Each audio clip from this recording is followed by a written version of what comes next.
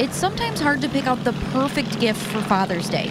Instead of new cologne, football tickets, or a new lawnmower, some are opting for a unique experience instead. Father's Day for about the last 15 years has meant flying rides for people.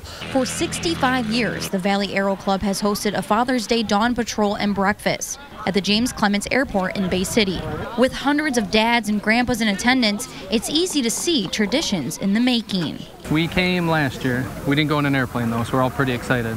Families can walk around the historic airport and take in all aspects of aviation, including exclusive $25 rides in the sky over mid-Michigan. I remember mine when I was about 10 years old, and it brings back happy memories, and it's a wonderful privilege to be able to do that to a new generation, hopefully a new generation of pilots.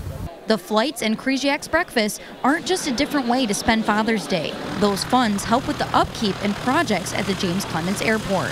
Their contributions through breakfast and their appearance here is not only educational, but is a big help to us in our endeavors to make this a better airport.